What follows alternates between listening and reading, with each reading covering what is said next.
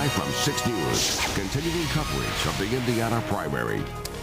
And welcome back, everyone. You have not missed, nor are you missing, any of Dancing with the Stars, and we'll get back to it momentarily. You won't miss any of the important numbers either, because we've got them right here for you. 73% of Indiana precincts in. You see Hillary Clinton still commanding that lead, 52% to 48%. I know everything. An all-new Desperate Housewives, Sunday at 9/8 Central, followed by a new Brothers and Sisters on From the team on your side, this is 6 News coverage of Election Night 2008.